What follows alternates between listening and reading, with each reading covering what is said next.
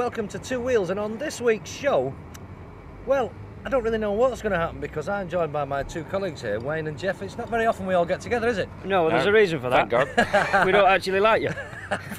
but this is the last Two Wheels for a while anyway, isn't it? I believe we so. thought we'd have a little trip down memory lane, eh? Yes, well, I'm very sad, Well, very we're sat sad. here in the sunshine with our Our orange estate, juices, yeah. I can't remember what I did yesterday, mate. There's no hope of me remembering what I've done over the last blinking 5-6 years. Well, it's been 6 years, almost 6 years. October 1996 since we started. And during that time, Jeff, you've ridden hundreds of bikes. True. And I'm going to ask you a question now that people ask me all the time, and I can never give them a good answer, really. What's the best bike, your favourite bike out of all the ones you've tested? The favourite bike, well, probably the most memorable bike. Well, it was a favourite as well, but the one that really sticks in my mind is Ducati's Foggy Rep. I already had a Ducati 888, but when I rode that, it just blew my mind apart, and I actually went out and bought one. That's how much I thought of it. Once aboard the Foggy Rep, you get this strange feeling. You know it's not Carl's World Superbike, equally important, you're not Carl, but you think it is, and you are. Depending on the bend, you could be a Brands, Donington, or even Misano. On the straights, you drop it down a gear or two just for the fun of it. Take a handful of throttle and the power explodes into action, catapulting you forward or even skyward. The revs rise, the titanium exhaust bark, and the bike comes alive. No tingly vibes or anything so soft, just great dollops of poke, enough to make you laugh out loud with the sheer madness of it all. It's not the lightest, quickest handling of bikes, but it is rock solid. It's like the whole Ducati thing, it's all about involvement. It needs an input from you, and I for one prefer it that way. Sanitised it ain't. Well, I tell you what, Jeff, you look like you really enjoyed yourself there on that bike. Did. You were at Wonderful. one with it. I was at one with it. So did you really go out and buy one? I did, honest to God, paid real money for it, and I've still got it, and I love it to death. It's Well, how is fantastic. it? You can afford something of such exotica and expense, and I can only afford a blinking mountain bike. A lifetime of clean living. Dead easy. What are you trying to say, Jeff? Anyway, Paul, go on, tell us your favourite beast, your favourite machine. Favourite machine, it's difficult to pick one, but I would say one that was very important at the time, and is still very important because it was the fastest production bike, and it still is the fastest production bike today, was Suzuki's Hayabusa.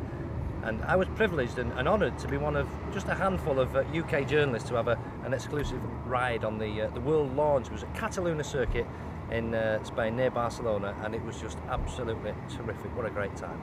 So here it is, at last, the GSX 1300R, or Hayabusa.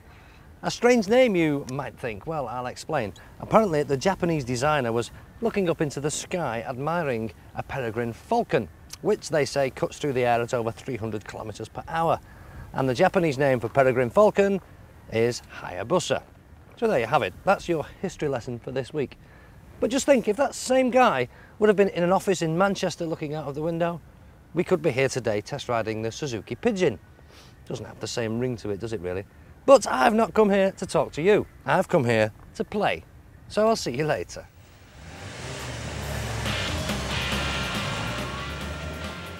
The Hayabusa is a physically large machine, and my first impressions before actually climbing aboard were that it looked bulky and heavy, and it didn't seem like the kind of machine that would be at home on a racetrack.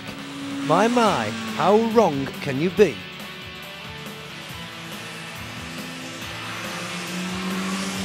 You know, that was the most memorable part of that test that you did. This Suzuki Pigeon made in Manchester. Yeah, it wouldn't quite have worked, would it? That? No, Didn't have not the at all. same ring No, to it, not no, at no. all. But a great bike, and still a great bike today. Very popular. What about you, Wayne, then? We spoke about us. What's your favourite machine that you've been on? Machine. I'm glad you refer to as machine rather than motorbike, due to the fact that you always end up sticking me on scooters and mopeds and things. Because you love them so much. Well, that's true enough. I do enjoy the scooters and mopeds, but I did ride the odd bike, and indeed, I did ride a Hayabusa. Now, I bet you never came out of a roundabout in second gear on full chat, did you? On your Hayabusa. That'd be a silly thing to do, really, wouldn't it? Dangerous. Well, that. I did that actually, yeah. Did you? But then again, I did have an advantage because I had 3 wheels. It was a trike supplied by the trike shop down in Cardiff. Oh boy, it was very memorable. But there's even one more item needed to make this thing go well and quick. The key. Do you want to go fast? Oh, I do. I'm excited. Well, you can't help getting excited about a machine like this. It has, believe it or not, been clocked at over 170 miles an hour. Perhaps it really does need that wing on the back after all. Riding in a straight line is really not that much different to a normal motorcycle. It's when you need to turn that the fun starts. It is surprisingly sensitive on the steering, almost to the point of being a little twitchy until you get the hang of it.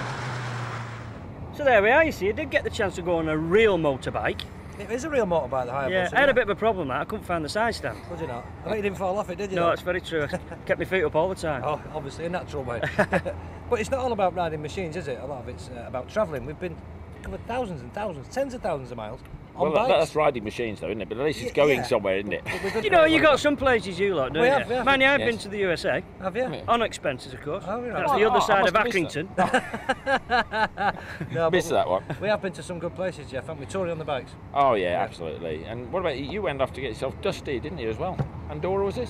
Andorra, through the Pyrenees. Yeah, riding in the fantastic. snow. Yeah, falling off in the snow. They said it would suit novices, they said. I don't think so. That'd be why they chose you, of course. I think you need to be a fairly accomplished rider to sustain that sort of terrain. No, that was good. Yeah, some great trips. What's the furthest trip? Furthest afield, you might say? Furthest afield is probably him. Where did you get to? Without a bike, but I did go on Honda's 50th, when Honda had their 50th anniversary, and no, I didn't go to the first one. Waiting for these two to say that.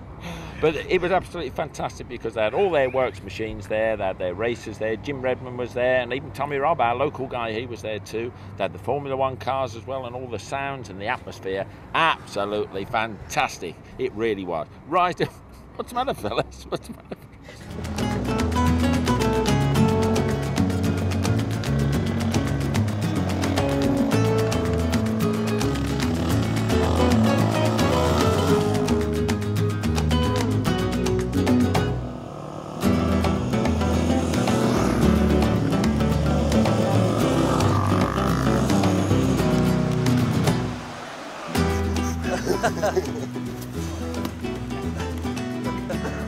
2 hours and what, 50k? Look at the state of it. Now, you've never seen so many Ducatis in all your life. There were literally thousands of them. 30,000 owners at least came there, and they had every model you could possibly think of. That unique clutch rattle just echoed throughout the whole weekend. Absolutely fantastic. You could just absolutely lap it up. You could drink in the atmosphere. Monsters certainly seemed to be the #1 fave in Italy because there were absolutely hundreds and hundreds of those, and they were all tarted up in one way or t'other. Well, you look like you enjoyed yourself, fellas. You didn't send me a postcard, I noticed. Oh, sorry about that. Sorry about that. But I did joke a bit about the USA, other side of Accrington. There's obviously nothing wrong with Accrington and that part of the world. I did travel a little bit, I must admit I did. I remember going to Italy. You came with me, although I didn't have a lot to do with you at the time. I was embarrassed. I made you walk 2 paces behind me, if my memory serves me right. But that was quite a memorable. That was Monte. Well, it was near Venice anyway, and that was for the Oxstar boots. Good trip then, was it? A boot specially designed for someone with big, wide feet. No, obviously this is not the finished product. Although we've got the top half, the bottom half is decidedly important. For no other reason than obviously to keep your toes warm and dry. We need the bottom bit, we need the sole putting on. To do this, we need this. And this is a very big and important part of it. This is the last. Each one of these are shaped perfectly for each and every boot, so the shape is obviously crucial. The two are then mated together. The top half of this is then warmed up. And Franco over here, who is a specialist at his job, although he's using a piece of fancy equipment, he does indeed need to know exactly what he's doing. And he's going to stretch over the top of the top half of the boot, and then it's glued onto the bottom sole. Then his mate Elasio does the back half of it, because the back half of it obviously is as important as the front half, and that's a skilled job as well. And it finishes the process off bonding the inner sole with the upper part of the boot. And that machine there does just about everything he needs it to do, even makes you a round of toast in the morning. Well, I hope you're enjoying this little trip down memory lane, this little reminisce over the last 6 years or so, or almost 6 years of two wheels. We need to recharge our glasses now, but we've got lots more to look at when you rejoin us after the break. It'll be all round then, Paul. You'll be needing this. Not my round. I think so. I got them last week.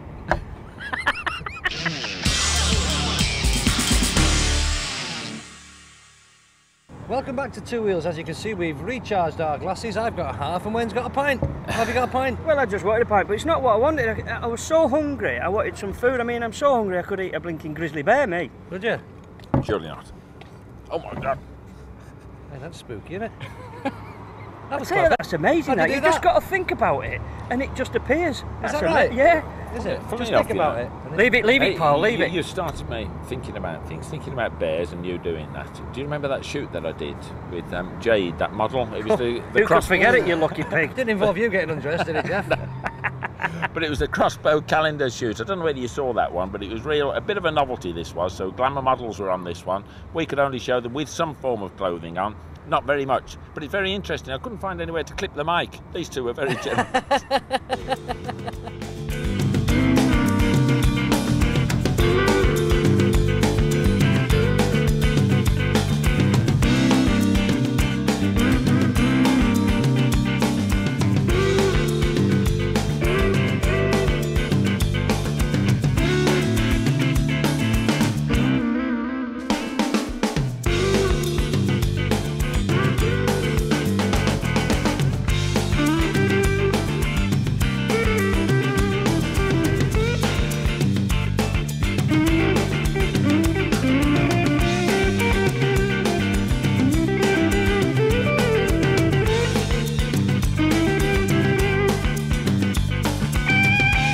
Oh, Jeff, now then. Just a little exciting, you might say. It was pretty interesting, something different. Yeah, to it say was the least. indeed. How is it then that you got on that shoot and we didn't? I mate? never got invited on that. Oh well, they could trust me. You see. Yeah. They couldn't trust you two with that. And I imagine there's a fair bit of outtakes and some footage that we didn't get a chance to It's funny see. you should say that, you know, because the cameraman we had is no longer with us, but he took a hell of a lot of footage and we didn't use it. It was only a 3-minute item, I think, and where all the footage went, I don't know. But he's got it. No, not guilty, mate. So go on then, Paul. What's the most exciting thing you did that didn't have naked ladies in it? Exciting things. I would say probably the most exhilarating thing, sheer seat of the pants, would be when I went stunt riding with Dave Coates, lad from up in the northeast, a fantastic stunt rider, and I became his passenger for the day, and it was absolutely awesome. Just 1 minute, Paul. What?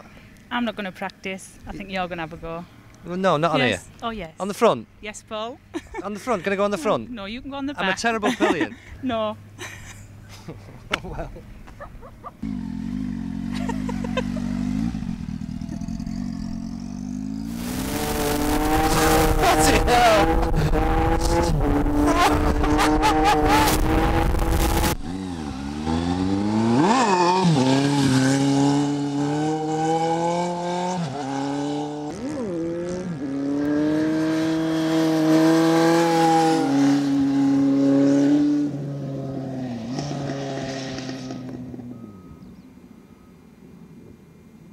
Paul, it was obvious that you enjoyed that, but what about Dave? I mean, he's more used to having Sandra on the back, isn't he? Well, he is. That's the normal team, isn't it, Dave and Sandra Coates? But I was just privileged. He's slurping away. He's a pig. He's an absolute Pig ignorant, isn't it? Check him anyway. Yeah, Sandra's a lot lighter than me, so it makes life a bit easier. Most for Dave. people are lighter than you, Paul. But, well, yeah, most of them. But it was great. It was fantastic. Well, look, this guy wants to muscle in on the thing. You Yes, want I feel left to out there, tell us Jeff. about something exciting that you've done, and you've done plenty, haven't you? Lots of exciting things, most of which we couldn't put on television. But motorcycle-related excitement, yeah. Well, you know me, I've always liked to be that bit on the side, you might say. I've heard it I said. do like my sidecars, and I did get the opportunity to go with a really sort of strange, wild chappie. Well, he certainly was when he got the handlebars in his hand on a speedway sidecar. I've stood in the globe of death.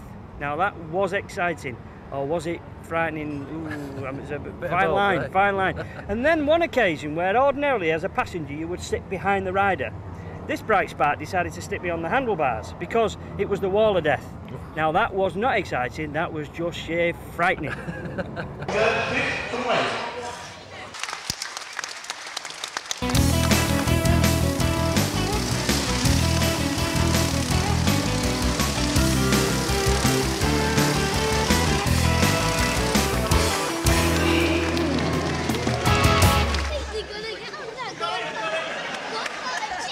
He's a bit of an accent man, isn't he, on the quiet this way? And you like a bit of the old excitement, don't you? Life's too short, Paul. eh? Life is too short, I agree. If it's got to be done, it's got to be done. And I'm quite short as well. But you know, I have to say, over the years we've met a lot of famous people, haven't we? Oh, indeed. He's met more famous people than us. You've met everybody that's famous. I've I class myself as being very lucky, and this is one of these plus things of the programme, that you have been able to get access to people. And if you remember way back, we've been going so long prior to the 97 election, when Tony Blair was in the running then to be the leader of the next government, actually grabbed a few words with him, would you believe? I bet he wouldn't manage that now. All about biking. I wanted to know what he thought about biking. Then also we had a shadow transport minister, Glenda Jackson, had a word with her too up in Manchester. Do you remember? You were trying to avoid her at the time. Yes, well, I think she was trying to avoid me, actually. but then when you come into the biking field, I mean, did that series of interviews with our man Foggy, another series with Neil Hodgson, Jamie Whittam, and they've done other interviews, John Reynolds and Jim Redman and Tommy Robb, Sammy Miller, Phil Reid. I mean, we don't get the chance to meet. I go all sort of starstruck when I think of it. We don't get that chance. No, we meet lots of people, don't we? Maybe not quite as famous as these. No, indeed. But I would say they're equally as colourful. More infamous. I agree with you there, mate. More infamous, yeah. What's this man with the funny hat here? What to talk to you? What's this? Is it a fancy dress or what? Right, well no, this is just a welding hat, and what it is, it's a beacon. A welding hat? Yeah. It's a welding hat. But the welding hat acts as a beacon. One at a time now. Where have you come from? Wakefield, Cheltenham. yeah. Cheltenham. Aylesbury. Somebody's got to come from there, so Yeah. We won't go. Don't touch on the subject. What's so special about it? The people who stays here, it's great with 5,000 members here who staying here on the camping, and the things you can sell there, you can sell there. Fantastic. Geordie boys on tour. Yeah. Geordie boys, whether you're male or female. Yeah, exactly. Are you a Geordie boy, love? Yeah. Are you? You're a Geordie boy, whether you're male or female, right then. So go on then, give us a clue. Where have you come from? I'm from South Shields. Yeah. I'm from Washington. And where are you from, Cocker? Cumbria. we wear pants. Team pants. Is it a ritual thing? These pants. I mean, We wear pants. fine. Right. I mean, why do you wear pants? Top quality. Because our tackle will be hanging out otherwise. It's rude not to. Somebody said it's because you've got somewhere to keep your ale. Oh yeah, you keep your ale in it. Look at that! Is that fantastic? Well, I think them lads could do with a bit of tuition, don't you, Jeff? Absolutely, I think we absolutely. could teach them a thing or two. Oh, no doubt about it. We've No been doubt about taught it. by the best, haven't we? Eh? Taught by the best. It doesn't show. No, we've done a few training schemes. Yeah, haven't we? well, you were taken in hand, as it were, by the police, weren't you? I was, yes, yeah. It was the only time I've been on the right side of the law for a long time. You know, I went out on a police bike, which was great because it had the blue lights and everything. Yeah, with Chris, like a little kid, weren't you? it Spoiled, was weren't you? fantastic with Chris Pulfrey.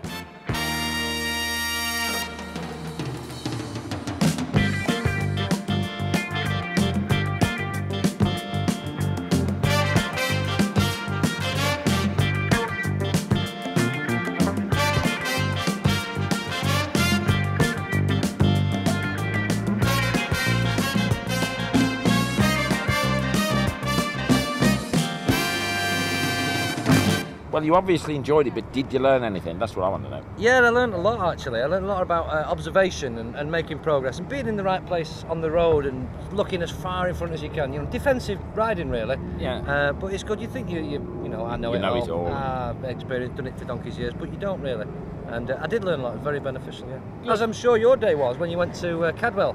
Oh yeah, the California Superbike. That's right, the California Superbike School. Hang on, is Cadwell Park in California? No, you got it the wrong way round. No, California Superbike. You're as bad as him. This is the one in Lincolnshire. Yeah, obviously I've not learned Excuse me. It's near Anyway, there. yes. What, was it any good? It was good. A good day.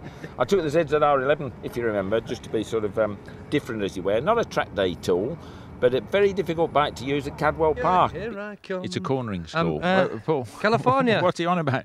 You said California. I'm ready. I've got my gear. I've got my sun cream. I've got the lot. The California Superbike School. We've got this communication In California? problem. No, Cadwell Park. Not in California. No.